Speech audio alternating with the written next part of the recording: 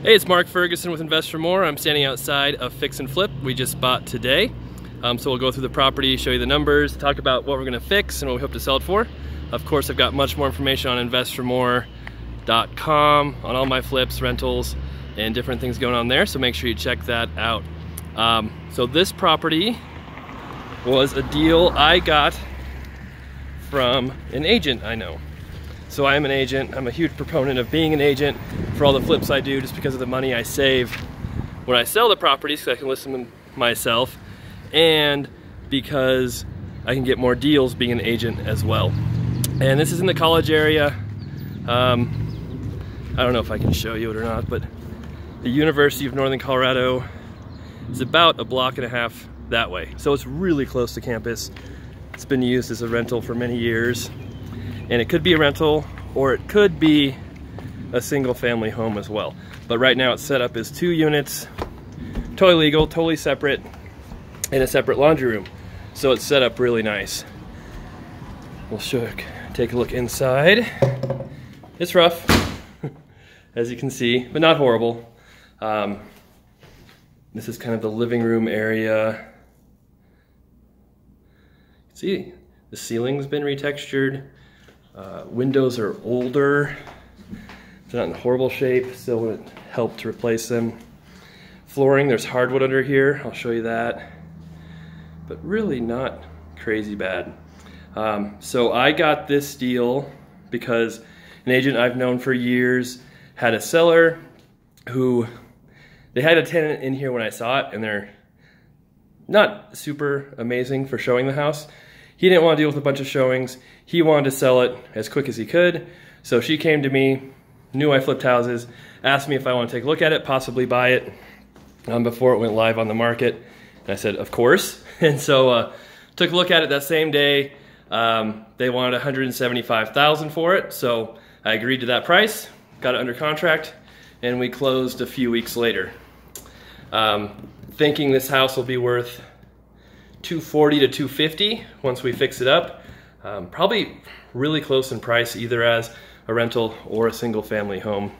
And we'll put, probably 20 to 30,000 of work into it, depending on what all we do and how much we fix up. The kitchen, as you can see, nothing amazing. If you're gonna use it as a rental, you probably could keep this kitchen if you really wanted to. The downside is there's no dishwasher, but you could easily find a space to put one if you did redo this kitchen. And with our Home Depot cabinets and stuff, it would be pretty cheap to redo it all. Probably a few $1,000s in materials, a couple thousand more in labor.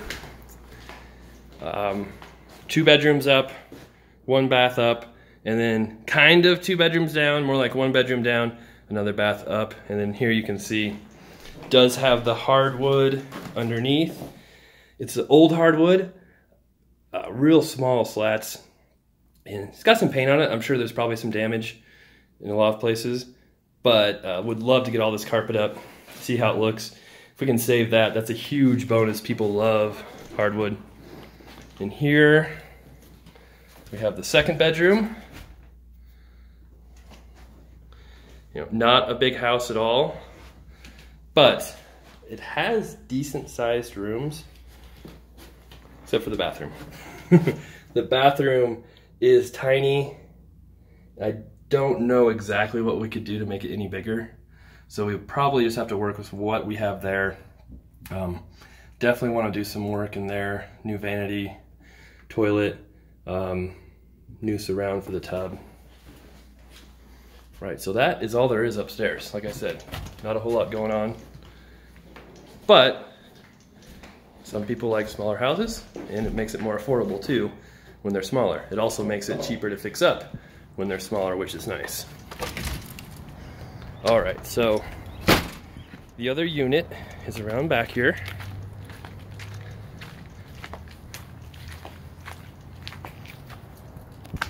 Like I said, it has a separate entrance, which is a big advantage. Down here.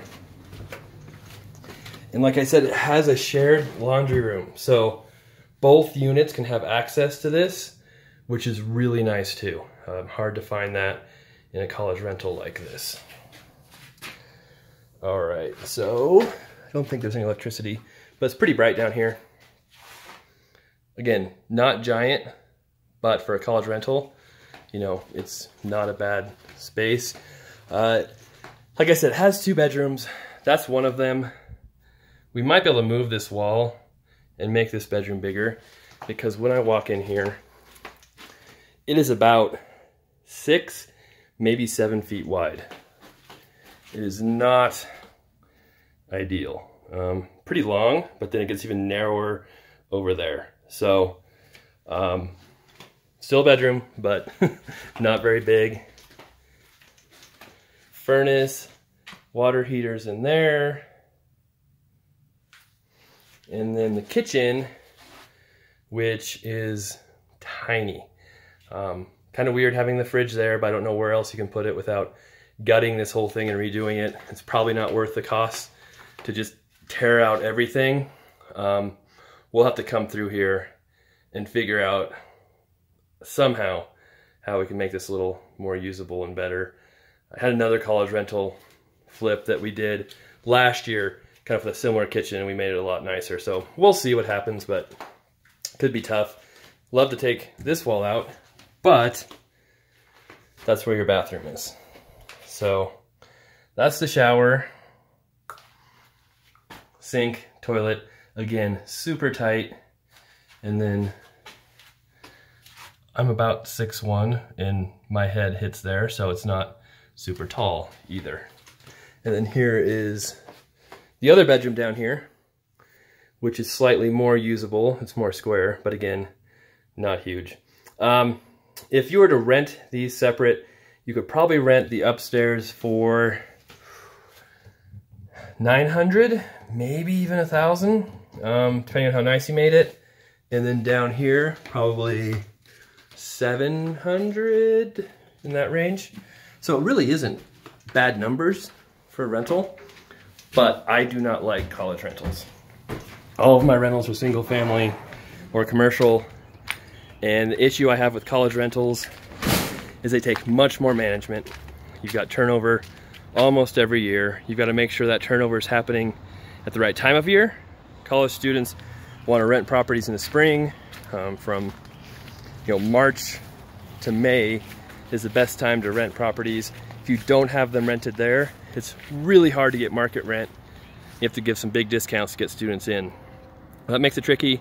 And then students in general will not take care of properties as well as single family rentals for the most part. They can have more wear and tear.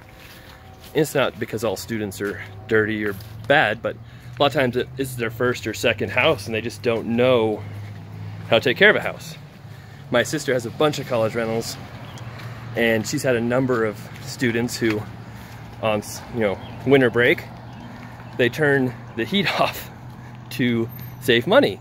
And well, in Colorado, if you do that, the pipes freeze and you flood your house. So there's a lot of things you have to be careful with college students. So in general, I've tried to stay away from it just for the management issues and the repair issues. So that's the property.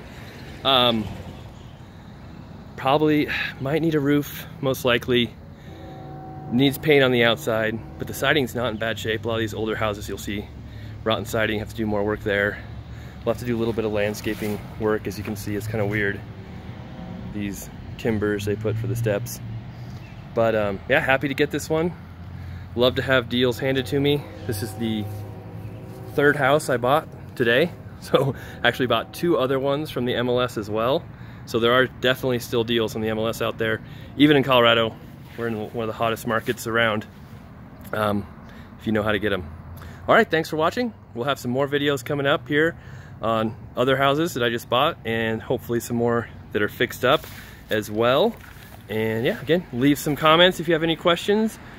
Give us a thumbs up if you like the video. And make sure you check out investformore.com for more information on everything I've got going on.